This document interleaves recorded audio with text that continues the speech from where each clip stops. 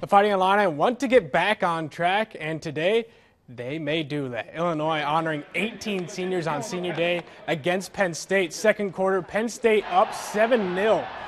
Riley O'Toole rolls out, finds Matt Lacrosse. Extra point good, game tied at 7, and jump to the fourth quarter. 13-7 Illini. They avoid the big play all game until this happened. Akeel Lynch gets loose and goes 47 yards for the TD. Extra point puts Penn State up 14-13. Now, final 2 minutes of the game, same score. Illinois comes up huge. Riley O'Toole hits Mikey Dudek to bring the ball to midfield. Then Josh Ferguson runs for another first down. No one is going to be touching him. And it's all set up. David Reisner from 36 yards out drills the field goal. Illinois wins it 16-14, keeping their bowl hopes alive as they move to 5-6 on the season.